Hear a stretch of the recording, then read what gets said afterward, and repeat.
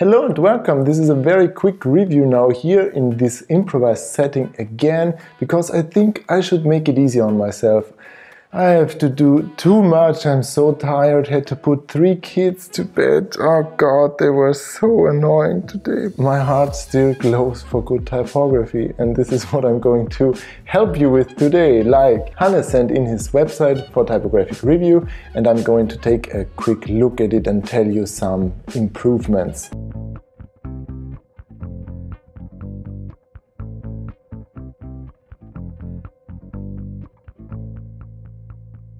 So what do we have here? It's a website for a fashion brand and it should be honest, local and durable. Wolvis. I'm not sure if this is pronounced correctly. Correct me if I'm wrong in the comments below, Hannes, please.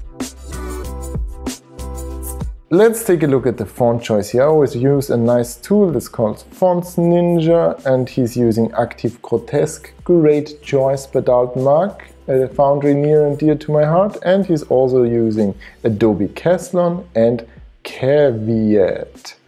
So these 3 typefaces are applied on the website, and let's browse through it briefly.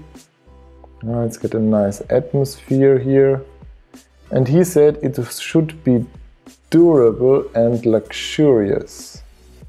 So luxurious and honest, it seems. The approach he took is he used for his headings, he used the italics, and for the body text, the Active Grotesque, the sans serif typeface. And this is a quite good combination, I think, because it creates this vibe that he wants to create.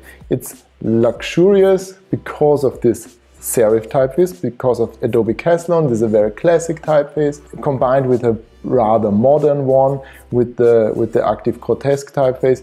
And then you have this pinch of salt, I would say, or this pinch of personality, and this would be then the Caveat typeface, which is this handwritten approach. They all fit together very well.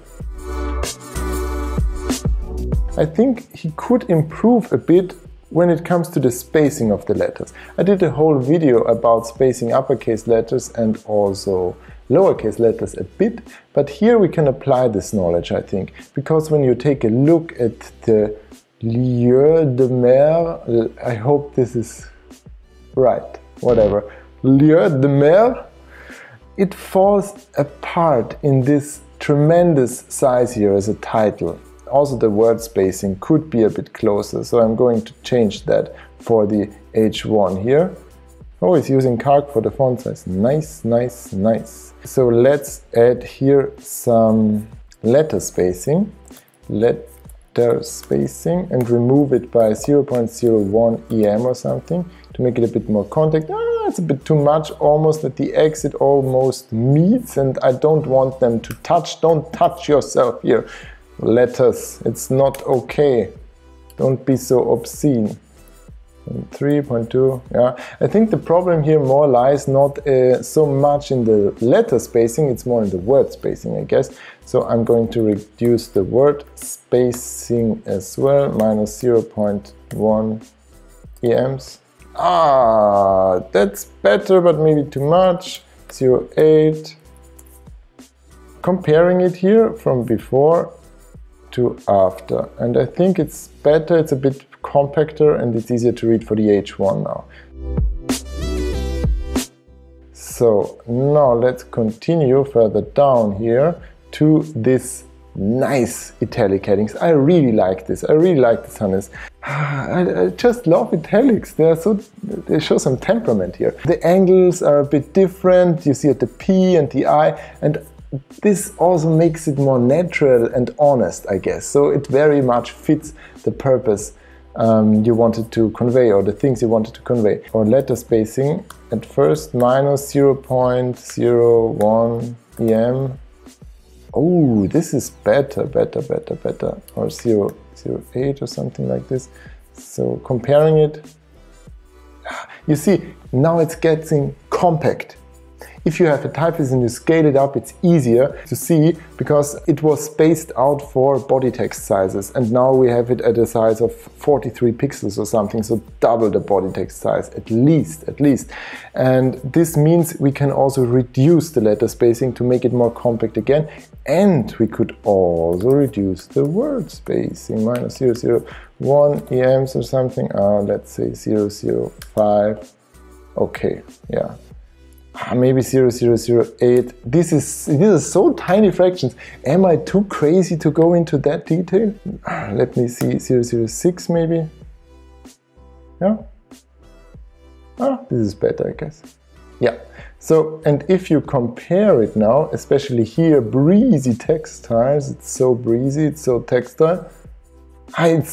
Now it's not that blown away. It's more compact. Designed and crafted in Belgium. I was in, where did I go? To Brussels, and I loved it. Beer, waffles, who wouldn't? Chocolate, all the things you love. If I remove it again, you see how much it falls apart, and now how much more compact it gets. Yes, this is nice. All right, okay, so, and now the last part here, you see at this H3 heading, this also applies here, because if I remove it here, ooh, you see how loose it gets. It's too loose. And I think it's also harder to read, because it takes up much more space than it has to. So, removing it again makes it more compact, makes it easier to read. About the designer, let's check this out as well. Letter spacing as well, minus 0.08, something like this. Yeah, and word spacing the same again. I'm just repeating myself. If you're still watching, enjoy me removing the space between the words. Yes, word, you're getting closer now. And when you look at it now, you could also reduce the line height a bit. Okay, 1.3. 1.3 is a bit much. Maybe it could be 1.2 or something, or 1.1 even. Oh, yes, now it gets compact. Compact as a Honda Civic. Or so. Before and after. Better. Pimped. So, I hope you learned something today. I hope you subscribe to the Pimp My Type newsletter, and I also hope that you might submit your website that I can analyze it on the show like Hannes did.